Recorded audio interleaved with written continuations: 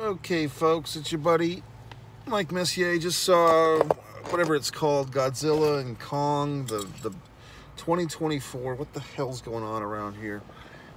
Saw the movie. What did I think? It's okay. I mean, it's actually good. So here's my quandary. This movie is pretty much what you'd expect. It's big. It's epic.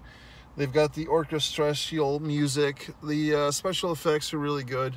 I made a wonderful point to see this on the IMAX 3D, big screen IMAX 3D. I cannot recall if I've ever seen an IMAX movie in 3D before, or if I had, it's been a while. This was quite impressive as far as the old FX go. Storyline, I mean, I really just felt like I was watching any number of other movies that we've seen like this, the Jurassic Park films, anything where, the world is in crisis and only these five assholes can help, and it's always, you got this one, you got the conspiracy nut, you got the fucking scientist with the adopted kid. The adopted kid has to help out. I mean, it makes me think of the Meg. I think they had like an adopted kid in that movie, or a kid of some kind. There always has to be like a little variety of characters where every audience member can relate to one or two of them. So I don't know. It does feel formulaic. However, I think in this particular film, they did well with the formula. The ingredients melded well. And for what it was good. Now, you can see that it's still sunshiny today. My other little grievance or gripe is I wanted to see this thing on the IMAX, on the 3D. The film started at 4... what time did it start? Film started at... bell time was 4 o'clock, so it really got going at 4:20. I was into the theater right around 4:21. I did see like the legendary pictures, so I basically got in there as the movie was starting, before the opening, Kong versus Godzilla. I might have missed a moment or two. I don't think I missed anything that relevant. But like I said, I do enjoy going to most movies either at night, darkness has settled in, or on a rainy day. But the IMAX 3D was not available besides this time. They did not have the IMAX 3D available at night. So this was basically this. So I feel like I might have enjoyed it more had it been nighttime, because I feel like when I don't accomplish things during the day, when I don't do what I want to do during the day because I'm seeing a movie, I feel a little miffed and a little upset. So my enjoyment level is lower. Once again, folks, I keep telling you, and hopefully it resides, it's really the mood of seeing some of these movies. So I did want to see this movie, but I kind of felt trapped and cornered, that if I wanted to enjoy this epic spectacular the best possible way, I had to see it in IMAX 3D. And my time choices, I couldn't dictate to the theater when they show the IMAX 3D. They dictate to me. So I went with what I could, and I feel like I kind of missed out on a couple of hours of sunlight here.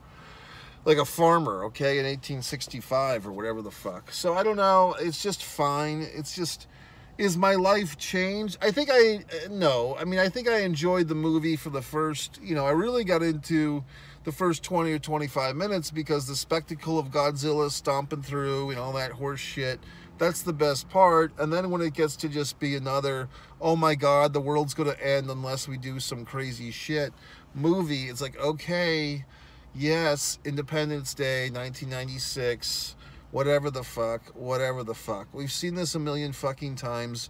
These five collected assholes, one's an intelligent woman, one's a kid, one's a conspiracy nut, and of course, some other fuck with an accent. They're all going to save the world, and thank you. Thank you, five assholes who don't exist, for saving the world from these monsters that don't exist. Meanwhile, there's real problems in the world that do exist. Anyway, it is what it is. I forgot that this movie's a sequel. I mean, I was kind of reminded that I did see whatever the fuck the earlier one was. Like, once the kid started doing her sign language and horse shit, and there was like a flashback to the previous movie, I think. I was like, oh yeah, I kind of remember the other one. I don't think the other one, I don't think I saw that maybe 4 or 5 years ago. I don't think that was an IMAX 3D experience for me. I mean, there is a human, like all these movies that have like some epic monster gonna kill the world or whatever the fuck, there's always like some family drama horse shit in the background. Like that's the B story. Like, okay, the world's on its ass, but you know, Ben Affleck and fucking Bruce Willis have to decide if they're gonna get along when he marries his daughter or whatever the fuck. So in this one, the storyline is, can this, you know, intelligent white woman with a short haircut, can she be a good adopted mother for this, you know, special tribe kid who speaks to King Kong, and she, you know, her people are in the Middle Earth or whatever the fuck it is. So luckily for us, the answer is yes. Spoiler.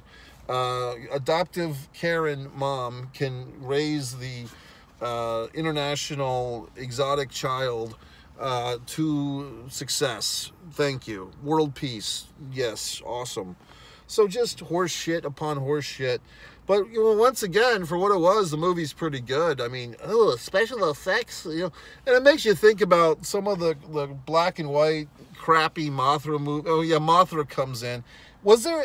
Did I interpret this correctly? Because a lot of times it feels like the human beings in this movie are basically just like translating the weird King Kong Godzilla shit to us, like teaching us what the fuck is going on in the movie, because it's hard to make sense out of this horse shit.